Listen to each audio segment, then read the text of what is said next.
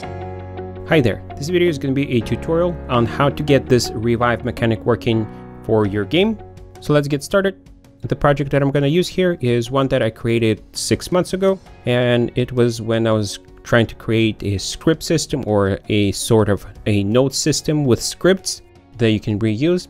It's a pretty simple game. What I'm going to be showing here is the revive script. Before we're going to go and check the revive script, we need to understand the picture how the revive works. So if I start the game, then I play for a little bit and I accidentally click, I get a revive screen. I have a countdown. If I don't click on the revive option within that 3 seconds that I had, then I get the game over screen. If you click on the game over screen, you start the game all over, meaning from the start, so you can play it again.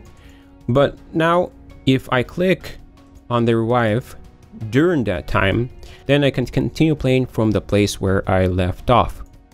If I collide again, what I did in my game is actually it just goes directly to the game over, because I want to allow the player to use the revive option only once, so you wouldn't be reviving yourself infinitely.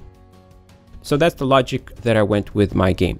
Now the most complicated part about the revive is actually getting the player to continue from where he left off. And it's actually pretty easy to achieve that. The only thing that you have to do is make sure that you don't destroy the player after he dies. So in my case, you can see that the player died, but I still have the playing object. I can activate him back and he just spawns back. But you can see that he still gets destroyed. And that's the other thing that you have to do, is you need to make sure to place the player in the safe position or have some invincibility for the player so that the player can get back into the game and not get destroyed right away. For my game, I also have to set the velocity back to 4 so that the plane continues flying, but that's just depends on your game. So let's go take a look at the revive script. I made mine really simple, so I have the revive UI, so I can control when I want to turn on the revive UI. I have game over UI, and also I have the player game object. To keep track if the player was revived or not, I have another boolean.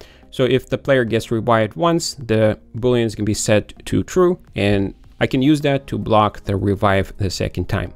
And the first stage that this revive logic goes to is if you want to revive or not. So this method right here, you want to revive, gets triggered once I hit the enemy. And you can see in here, I check for revived. If revived is true, then I go directly to game over. If revived is false, then I turn on the revived UI set active to true. Now for game over method, it's pretty simple here. All it does is make sure that the revive UI is turned off and turns the game over UI on. And that's pretty much it on the UI control. Now let me show you how I actually trigger this you want to revive. You would probably do it with a script, but what I use here is an if collide script that I created.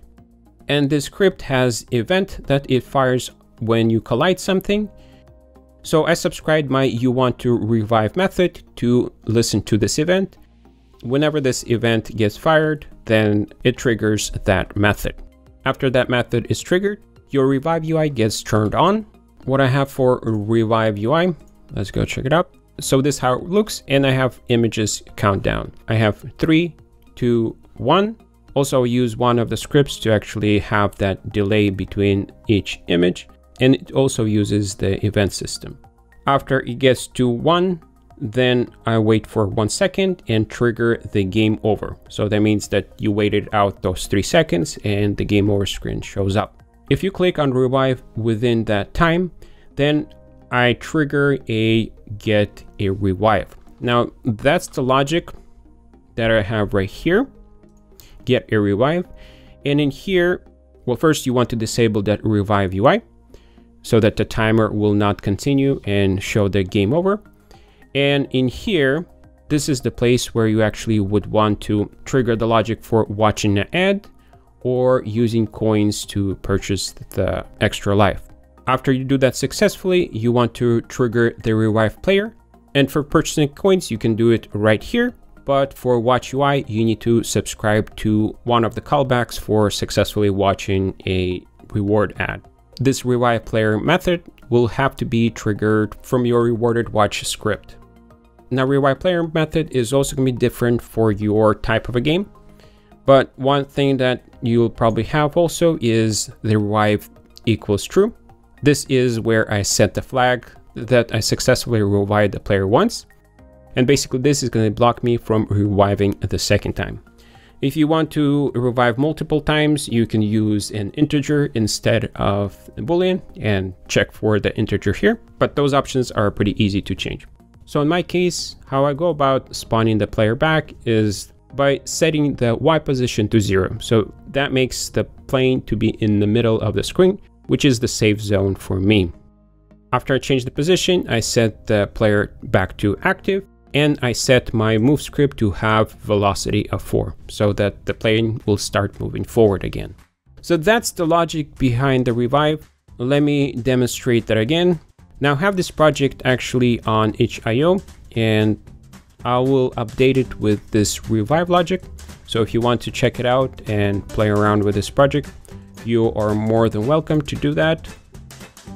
So let's try out the revive again. So if the plane hits something, I get the revive.